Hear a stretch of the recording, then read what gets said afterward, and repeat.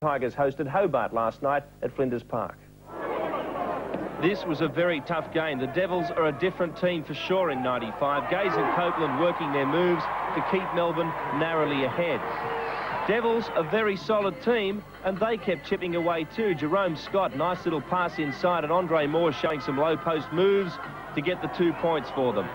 Now, Gaze typically never allowed Hobart to get on top. He pots this 3, and Melbourne leads by 4 points at the first break. Dave Simmons was in for a very good night, and they need it from him. In Bradkey's absence, of course, a lot of responsibility has fallen on him, and he gets inside for 2 points here in the paint. This is one of several steals made by the Tigers, who rely heavily now on their mid-court skills. Whitehead affected it and gets on the end of that nice little Copeland slick pass.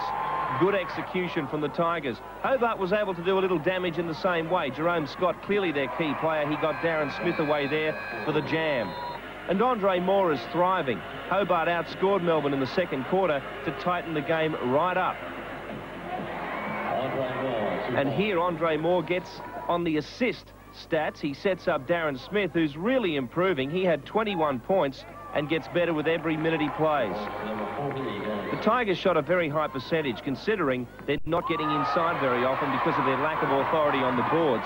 But it's this slick transition game that helps, and Dave Simmons is one of the few big men in the game who can run the floor like that. Third quarter, and again it was tight. Moore gets on the end of a Smith assist, and going into the final term, Melbourne is in front by only 3. Typical play coming up here for the Tigers. Copeland with the alley-oop play.